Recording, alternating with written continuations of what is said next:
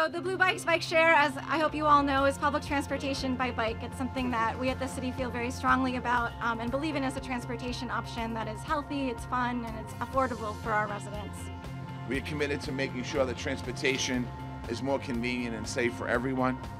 We're on track to have 80 additional Bluebike stations in Boston by the end of next spring. By the end of next year, there'll be 300 stations and 3,000 bikes in the cities of Boston, Cambridge, Brookline, and Somerville. Everybody in this city deserves great transportation, and this is just one path. Thank you, Blue Cross. Thank you very much.